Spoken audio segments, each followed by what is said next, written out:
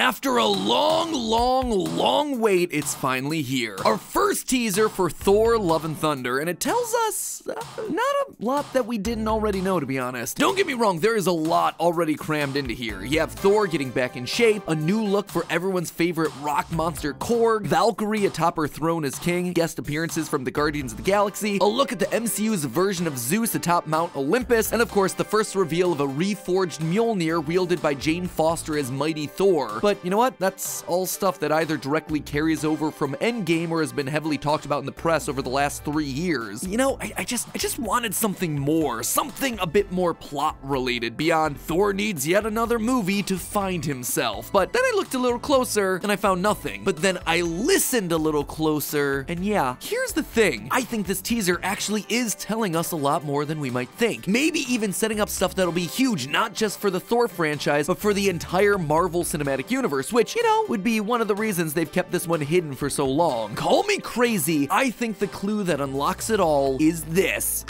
Hold on, is this. It's the song, okay? I can't play it for you without getting claimed to high heaven. Can we just play like 3 seconds? Good as I'm gonna get. Sweet Child of Mine by Guns N' Roses. This song right here holds the big reveal to this entire movie in the very first teaser. A reveal that has nothing to do with anything that we've shown or talked about yet. And I'm about to decode it for you today. Hello, Internet. Welcome to Film Theory, the show that's asking you to start knocking on that subscribe button. That's another Guns N' Roses reference, in case you didn't know. Trust me, if you value being the person that knows everything before the rest of the world does, today is the day that I earned that subscription, because I feel really good about this one. Plus, subscribing is free and really helps us out. All right, you've seen the trailer, you've seen the reactions, you've seen the breakdowns, but you haven't seen this. This entire movie is spoiled in a single song, Sweet Child of Mine by Guns N' Roses. Third single off their 1988 album Appetite for Destruction, and the band's only #1 song in the US, believe it or not. But why is it here? Why is this song the one chosen for the teaser? Just a high-energy 80s song to set the trailer to, right? Wrong. You see, Thor: Love and Thunder is being directed by Taika Waititi, the same director who did Thor: Ragnarok, and wouldn't you know it, but he basically told us the entire plot of that movie in its trailer choice of song as well. We just didn't know it at the time. Just to refresh your memory, Thor: Ragnarok was all about the Norse god Thor being sent to a foreign planet where he had to fight alongside his trickster brother Loki in order to escape. Along the way, he has to come to terms with Asgard's bloody history of conquest. The movie ultimately ends with them blowing up their homeland and leaving aboard a spaceship looking for a new place to call home. And now, let's revisit the song from the trailer.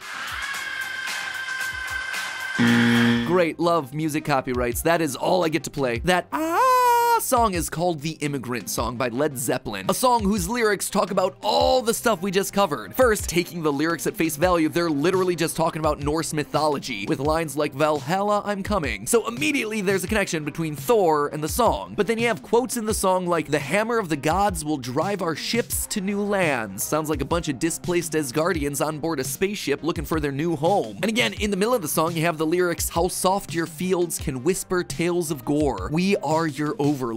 Seems to me like a really strong parallel to the movie's exploration of Odin's bloody conquests and how Asgard, this beautiful realm, is built atop the brutal slaughter of other lands. I mean, even the song's name, Immigrant Song, tells us that this is a story where people are going to be displaced from their homeland, be it Thor landing on Sakaar, or again, the Asgardians looking for a new home at the end of the movie. In short, when Taika is choosing a song for his trailers, the thought process goes just a wee bit deeper than catchy old song go brrr, which is why we have to talk about Sweet Child of Mine for the new Love and Thunder teaser. Now, the song itself is pretty simple. It's a song that was written by the lead singer Axl Rose for his girlfriend, and the lyrics are all about a beautiful blonde girl with blue eyes who serves as a shelter or safe haven for him. For instance, quote, her hair reminds me of a warm, safe place where I'd hide and pray for the thunder and the rain to quietly pass me by. And considering that this is a movie featuring the return of Jane Foster, Thor's girlfriend from the first 2 movies in the series, people are assuming that she's the Sweet Child of Mine. She's the girlfriend that's being referenced here. The fact that she's taken up Mjolnir only forwards that. She's now a girlfriend acting as a protector for a boy that's tired of fighting, a boy who wants the thunder to pass him by. These hands were once used for battle, now they're but humble tools for peace. And yeah, that is a perfectly valid interpretation. It could just be as simple as that. Pretty much what you see is what you get. Girlfriend protecting boyfriend who's tired of fighting. Very literal interpretation of the song. Except I think that there are a couple elements of the song that these interpretations tend to overlook. First off, like I mentioned, the girl has blonde hair and blue eyes. Jane Foster in the movies has neither of those. It's a superficial detail to be sure, but this is also a series all about a Norse family where everyone tends to have blonde hair and blue eyes. Thor, blonde with blue eyes. His mother Frigga, blonde, blue eyes. The teaser even emphasizes the bright blue of Thor's eyes with an extreme close-up. The other thing worth mentioning, though, is that the girl in the song isn't just a girlfriend. This is someone who is specifically reminding the singer of being a child, a time when things were safer and simpler. The opening lines themselves read, "She's got a smile that seems to me reminds me of childhood memories, where everything was as fresh as the bright blue sky." It's also worth noting that all these memories wind up as bittersweet. Quote again, "If I stare too long, I'd probably break down and cry." There's a sadness about what's been lost here and a longing to go back to that time. Later in the song, her hair reminds him of a place where, as a child, he'd hide. There's a family component here, a childhood component. And while Jane Foster could certainly remind Thor of his younger days, he wasn't so young that he was a child when he first met her. Watch what image the teaser chooses to open with. Thor running through the generations of his life. Thor as a kid. Jane is a human who met with him well into his young adult life. She doesn't have that sort of history. It's also worth noting that Sweet Child of Mine turns dark around the midpoint of the song, repeating the phrase, "Where do we go now?" over and over and over again. Something has happened to prompt a new status quo. Where do we go now? It's an upheaval of some kind. Though that section of the song isn't in the teaser, it feels important to the narrative that it's trying to sell us. So if the Sweet Child of Mine isn't referencing Jane, then who is it? The way I see it, there's two possible directions. Ladies and gentlemen, it's double theory day. Or I guess it's triple theory day, since it could just be Jane and we just talked about that. Anyway, theory number 1, or 2, depending on how you're counting. The Sweet Child of Mine is Thor himself. He's got blonde hair and blue eyes after all. The song could be from a parent singing about their child Thor. But what parent? After Dark World and Ragnarok, both of Thor's parents are dead, right? Right? Nah,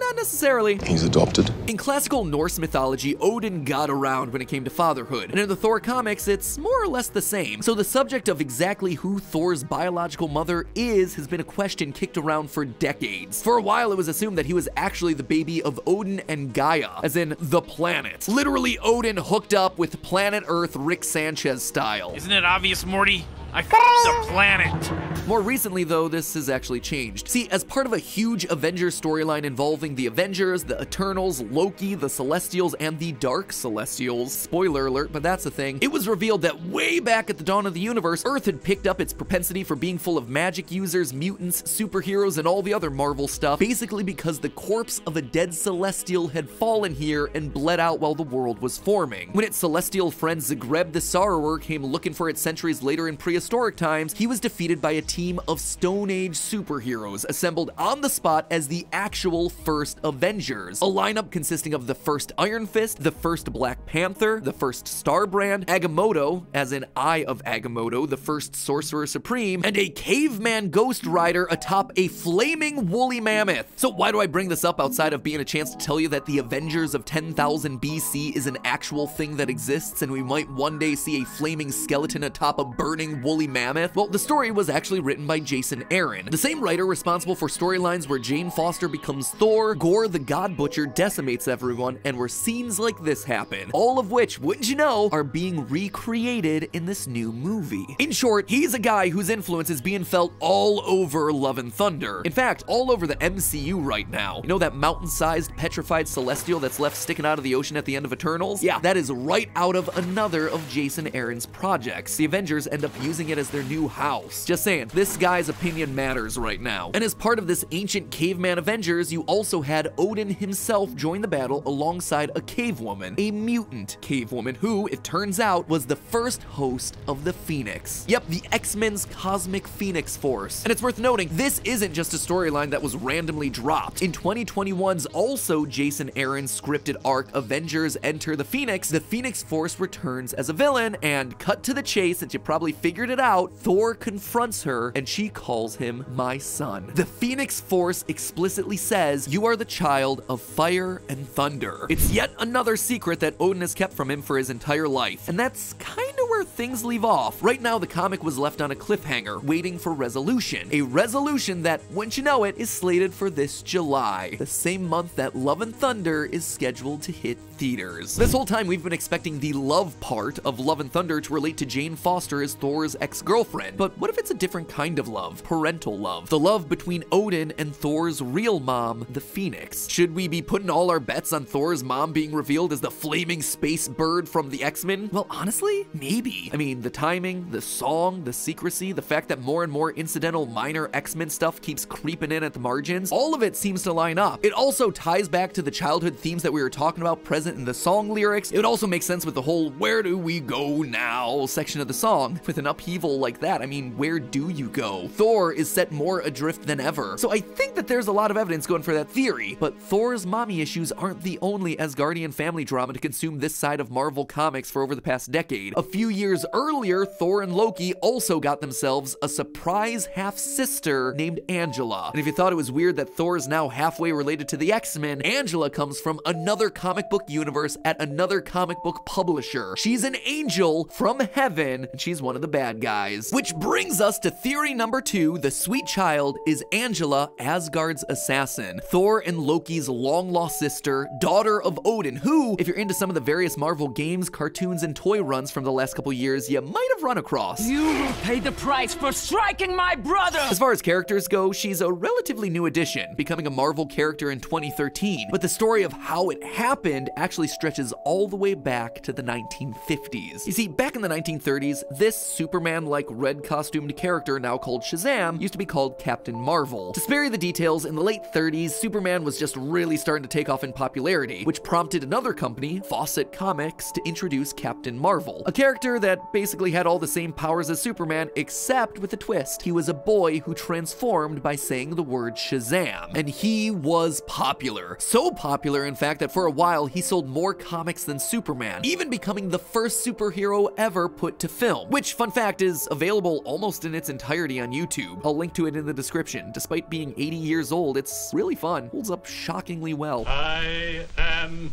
Shazam. All is known to me. Your name is Billy Batson. But who is Captain Marvel? You are my son. All that is necessary is to repeat my name. Shazam. Shazam.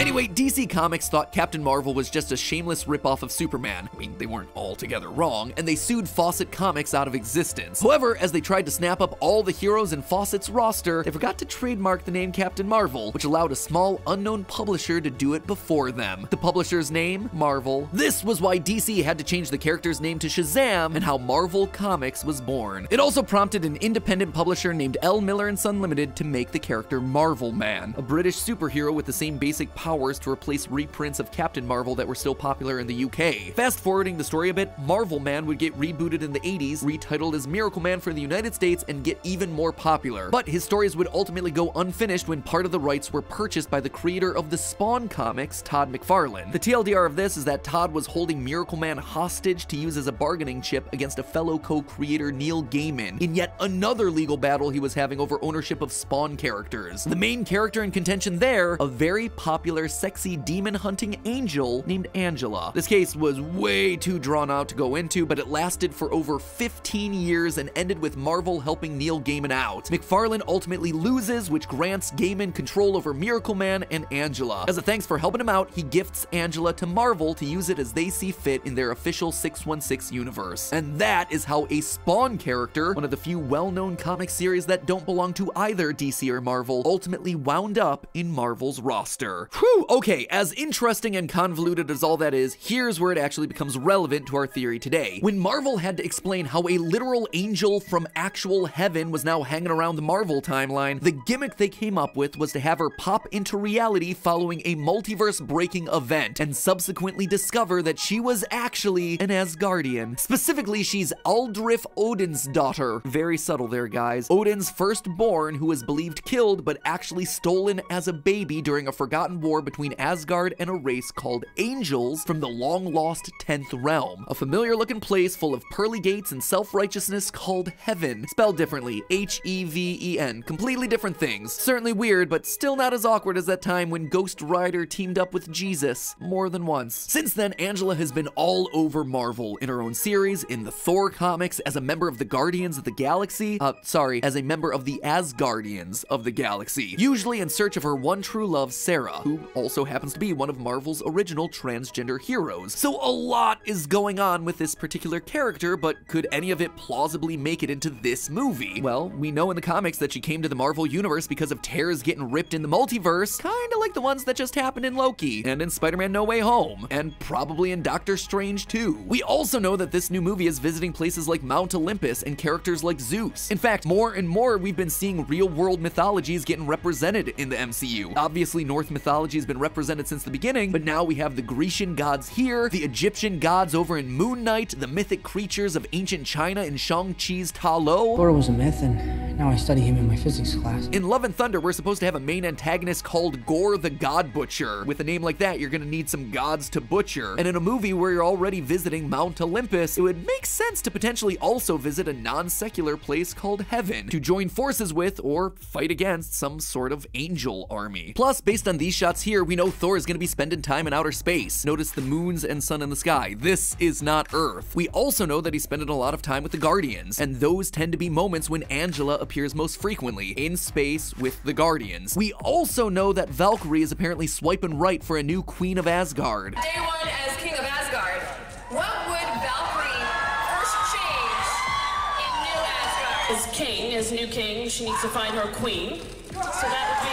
And Angela is a prominent Thor franchise character you canonically can't rule out for that matchmaking. It's also one of the last times that you can potentially use her as Thor's sister. As old Avengers hand off their roles to the next generation, Thor is kind of the only one left. Cap is gone, Tony's gone, Natasha's gone. That leaves Thor kind of alone. I guess Hulk's there too, but regardless, it feels like we're getting close to Thor having to make his move. So if he's gonna have a strong angelic warrior sister reveal, now's the time. But most of all, I like how it works thematically. Thor has nothing left. His family is all dead, his homeland is exploded, his friends are spread across the universe. To have a sister, a friendly non-murdery sister as opposed to Hela, show up from another universe and serve as an anchor for him, give him a way to reconnect and find peace with his childhood, yeah, that'd be pretty great. And bringing it all the way back around to the song that started it all, it fits. A beautiful woman connected to a lost childhood with bittersweet undertones and a dark twist that prompts the question, where do we go now? Yeah, that is Angela in a nutshell. So there you have it, friends, the two potential twists of Thor Love and Thunder. Thor's mom is secretly the Phoenix Force, or Thor's secret sister emerges from the multiverse. Or, you know, sometimes a song about a girlfriend is just a song about a girlfriend, and getting Jane Foster back to don the suit is enough in what looks to be an already packed movie. Either way, we're gonna find out in a few months, or who knows, maybe even a few days when the multiverse tears open in Doctor Strange 2. Strap in, friends, it is 2022 and Marvel is back in full force. It is gonna be a big year, because I don't know if you forgot, but Black Panther 2 is also supposed to release in November, so we got a lot coming down the pipe. As always, my friends, remember, it's all just a theory. A film theory. And you know they say that a healthy body is made as much in the kitchen as it is in the gym, or I suppose in Thor's case, giant alien dungeon cave? Well, if you're working towards looking more like pre-Endgame Chris Hemsworth rather than post-Endgame Chris Hemsworth this summer, I have one recommendation for you, and that's our sponsor for today's episode, HelloFresh. HelloFresh is a meal kit service that offers you step-by-step recipes that help you effortlessly save both time and money with the food that you're eating. Something I've always found intimidating about cooking is the work that it can require, both in terms of preparation and in cleanup. But HelloFresh offers a ton of quick and easy recipes that just melt the stress away. Each of the recipes have super easy to follow step-by-step instructions and pre-portioned ingredients, meaning that I'm always winding up with the perfect amount of food and not wasting a bunch that goes bad in the refrigerator. It's also super easy to adjust our plans and increase our order size on the occasions that we have friends over and we want to dazzle them with our amazing cooking skills. Or, you know, we just want leftovers the next day. It's also cheaper than going out and eating at a restaurant. Up to 72% cheaper. And the food is just as good, if not better, because HelloFresh's recipes are delicious. They have 50 weekly options that'll have you salivating. They pull recipes from all over the world. Want to try something fancy? Well then, treat yourself to one of the top-of-the-line premium pick recipes every week. Or if you're more in the mood for a side or a dessert, check out the HelloFresh Market for all your snacks snacking needs. If you're looking to eat healthier, HelloFresh can help you reach your goals with their range of veggie, pescatarian, and fit and wholesome recipes, so you can always feel good about your food choices. Me personally, my goal is to look as good as Jane Foster's biceps. And help me in that quest, HelloFresh can inject more protein into my diet. It has super flexible options for adding, swapping, or upgrading proteins each week, including in their veggie dishes. Speaking from personal experience, HelloFresh's food is delicious, the instructions are super easy to follow, it saves me time in the kitchen, and honestly, it makes me feel like a halfway decent chef every time I follow one of their recipes. If any of that piques your interest and you want to try some amazing food for cheap, go to HelloFresh.com and use the code FilmTheory16 to get up to 16 free meals and 3 surprise gifts. They say there's no such thing as a free lunch, but with HelloFresh right now, you can get up to 16 free meals and 3 surprise gifts. Again, that is going down to the description below and clicking the link, or going to HelloFresh.com and using the code FilmTheory16, FILMTHEORY 16. Get yourself some free food that's not gonna make you feel guilty, and honestly, it's gonna make you feel great for all the time that you saved going to the grocery store. Check it out right now. HelloFresh, thank you for being such a great sponsor of this channel, and for also being a great sponsor of my diet. Because man, if it wasn't for you, I'd just be eating like McDonald's every single day of the week.